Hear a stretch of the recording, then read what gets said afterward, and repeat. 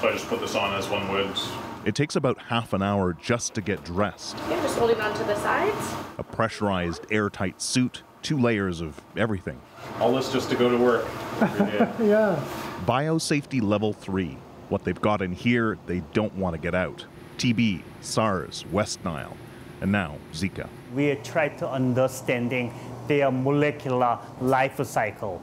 Will they grow? What type of cell they infect?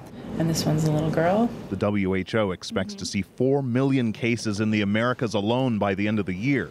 But how is it transmitted, and can you prevent the damage? The main issue is we do not know that much about this virus. That's why Zheng is trying to infect pregnant mice with Zika. But it's harder than it sounds. Only a handful of labs have been able to do it because, as luck would have it, mice, those cheap and plentiful test subjects, are naturally resistant.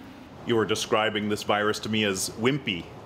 Virus couldn't even go into the mouse, that the infection and cause any disease. So that's why we call that the wimpy virus. Wimpy in a petri dish, but in a human fetus, it's devastating. We were sort of blown away about how bad it was. Brazilian-born infectious disease specialist Karen Nielsen studied a group of pregnant Brazilian women with Zika and assessed their newborn babies. What you see here is very little brain tissue. It's pretty dramatic. It's very dramatic, yeah. About a third of the babies had small heads, brain damage, or were stillborn. Researchers like Nielsen and Zheng are racing to find answers before the Zika outbreaks expected this summer across the U.S., including here in Southern California. Even one patient can be potentially lead to that a big pandemic disease. That's why American scientists say they need more funding for Zika research now. But the U.S. Congress hasn't been able to agree on how much.